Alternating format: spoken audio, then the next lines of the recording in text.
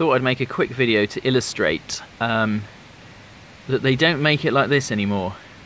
So on the left is the probably Baltic deal that I took out of my loft from the original beams and things that were there probably from 1910 or before, and on the right is modern timber.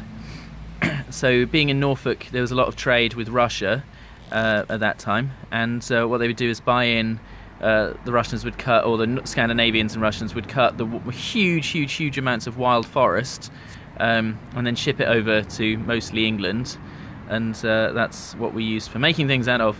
So this stuff is all really slow grown and wild wood. These two woods are the same genus, but look at the tightness of grain on those. Like the one on the right has probably been grown really quickly, as quick as possible.